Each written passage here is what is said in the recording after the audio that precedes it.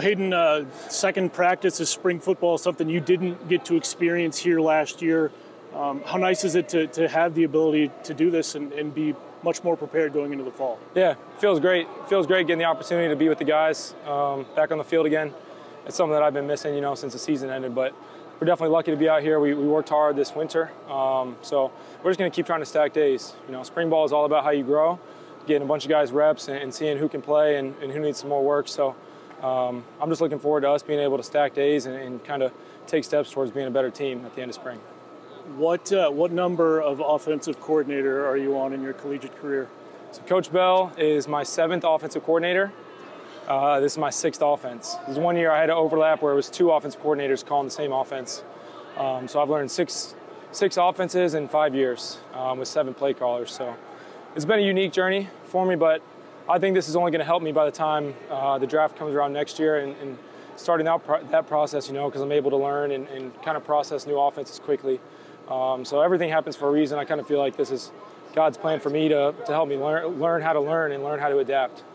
Last year, you're the new guy in the quarterback's room, and now you're, one of the veterans. How have you taken it upon yourself to be a leader for, the younger guys?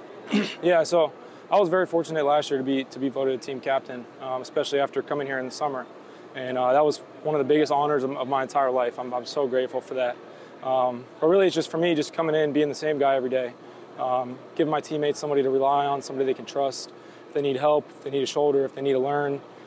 Anything I can do to help my teammates, I think that's my ultimate goal as a leader is how can I serve, how can I provide for them. So, I'm excited and grateful for the opportunity to do that again in my last year. I know it's early on in the spring, and, you had some tremendous chemistry there last year with Kenny Womack, Austin Hentz, Leroy Thomas, Anthony Sambucci. Obviously Austin and Leroy are gone, and you've got a couple of new guys there on the wide receiver and the tight ends core.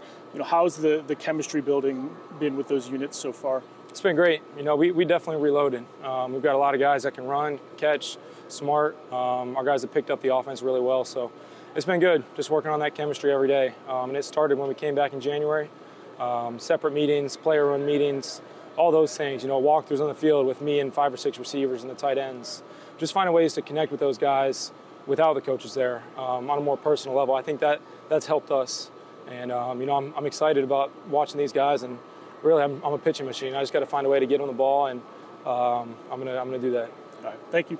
Thank you. Appreciate it. Damari, it's been a long journey for you, and now you're kind of one of the old guys there on the linebacker core and on the defense.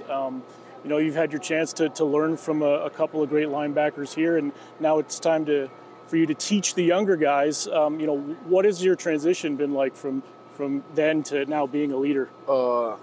It's been eye-opening to start. It's been like, at first I didn't believe it, that I was the old guy around and stuff like that. I was always looking to the older guys and stuff like that. But it's kind of like, when I first noticed it, we had a couple of D linemen come to me, and they were asking about moves and what they were going to do. I'm like, hold on.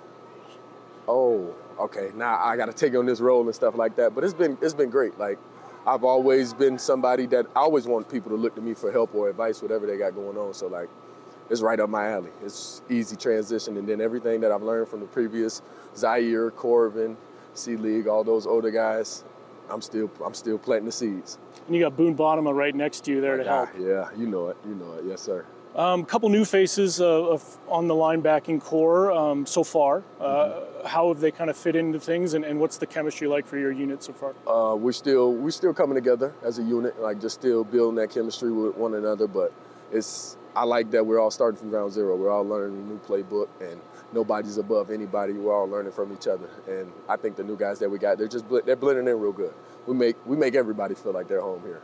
Do you feel a little bit more pressure that the defense coordinator is also the linebackers coach? Do you gotta make sure that you guys get noticed and do things well? Yeah, it kind of, like, I love that just because we get clarity. I don't have to go to, I hate to say it, but a secondary source to get what his intentions behind what we're getting at and stuff like that. So I love it, and I get like instant feedback. So I love being my position coach. All right, thanks, Damari. Thank you.